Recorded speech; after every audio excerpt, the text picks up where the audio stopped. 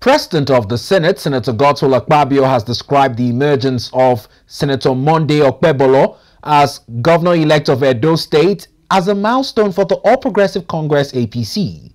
Senator Akpabio, in a statement, congratulated Senator Akpabio and his deputy, Mr. Dennis Idahosa, on their victory in the Edo State governorship election. The Senate President said this would pave the way for more federal government projects and infrastructural development schemes to reach Edo. Senator Akpabio advised Senator Akpabio to continue his good works to ensure that the dividends of democracy reaches all corners of the state.